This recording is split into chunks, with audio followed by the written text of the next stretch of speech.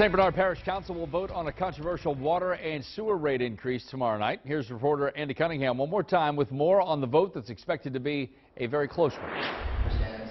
A low turnout Monday night for a town hall style meeting between residents and council members in St. Bernard ahead of Tuesday's big vote. I particularly wanted to have a town hall meeting along with the other councilmen because the biggest thing is public information and making sure everybody understands where we're at and what the reasons are.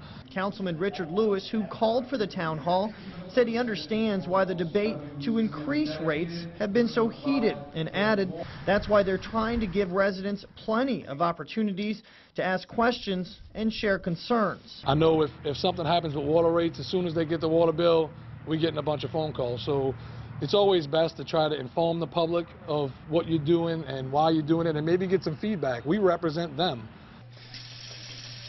The rates in St. Bernard, currently among the lowest in the region, would nearly double for residents, and it would mark the first increase to water or sewage since 1997. And some residents here have urged the council to consider a smaller rate increase and phase those increases in over a longer period of time and not all at once. Something that could be discussed before votes are cast. But if the council doesn't approve the rate increase, the parish could lose out on $31 million in state loans, money needed to repair the century-old system that has been blasted of late following the death of a 4-year-old boy from a brain-eating amoeba in 2013 and chronic water discoloration, especially in the Araby area. This is not an option. We will not get this loan, and our parish will not have the water system that it needs to supply its residents with safe water.